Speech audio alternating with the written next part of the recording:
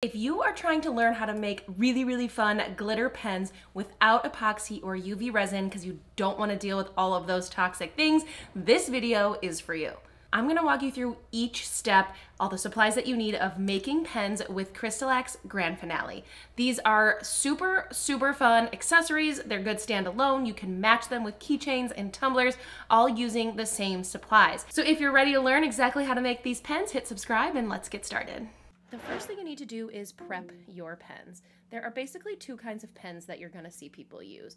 The Paper-Mate Ink Joy Gel Pen, because you can take it apart and replace and refill the ink when it runs out. They're really accessible. You can get them at Walmart or Target or online, although the prices have gone up over the past few years. You want to make sure that you save all of the inside pieces, put them in a mug or a cup so you can, don't lose them. I'm using some side cutters to clip the clip off of the end because you want it to have a smooth surface, and this is the best way to do it. This is a stainless steel pen from Craft Haven. It looks a little bit different on the inside, but ultimately it's the same. You're gonna have to unscrew the top, and you've got two springs, this white piece and the inside. So again, make sure you don't lose them when you're working on your pens. To prep each one, you're going to sand. You're going to do the same process for both pens. Sand it down so you have a good surface to work with, and then apply your base coat. The color you choose will depend on your glitter, so just choose a color that matches the glitter that you're going to add. Let your base coat dry, and then you're ready to move on to the glittering phase. I am going to apply glitter with the Grande Finale. You can use Bright Tone if that's what you have, or you can use the glitter glue, whatever you prefer. I like to brush on my Bright Tone and then apply glitter. Again, you want to choose a base color that is similar and apply your glitter right to that wet Grande Finale. And it does make kind of a mess because the pens are so small. So you want to make sure that you're catching all of your extra glitter underneath it with any sort of piece of paper, and then you can clean it up when you are done. I really like the coverage I get from brushing on the Grande Finale. Grande Finale only needs 2 hours to dry, so let that dry, and then you can move on to seal your glitter. For the sealing process, you need the CrystaLac glitter glue, so dry brush any excess glitter, and then brush on the glitter glue.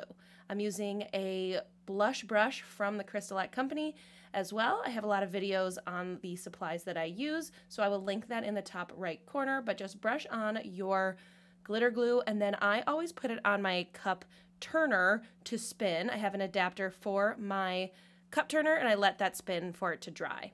After that 2-hour dry time, you can flatten it with paper. I'm using literal just copy paper, or you can use parchment paper to make sure it's nice and flat. And then you're gonna go through and add your Grande Finale so you can get that smooth surface.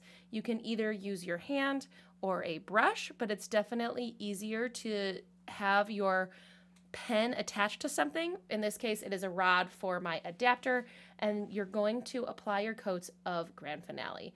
You're going to do 3 or 4 coats of Grande Finale, letting each coat dry for 2 hours. You don't have to put your pens on a cup turner. You can have them sit just like this, but you would need to make sure that you're not getting any pooling on the bottom, and you may need to add some like painter's tape to hold them steady because not every pen is sort of the same size, but I like to attach it to my turner so it can level out really easily. This comes off whichever way you want to do it. So I like to use this adapter and have them spin, but again, you don't have to. You have a few coats of Grande Finale on your pens, it is time to sand. I'm using this 220 grit sanding block, and I'm just going to sand it down and clean it and continue on with my coats of Grande Finale. I'm going to keep doing that process until I have a smooth, shiny surface.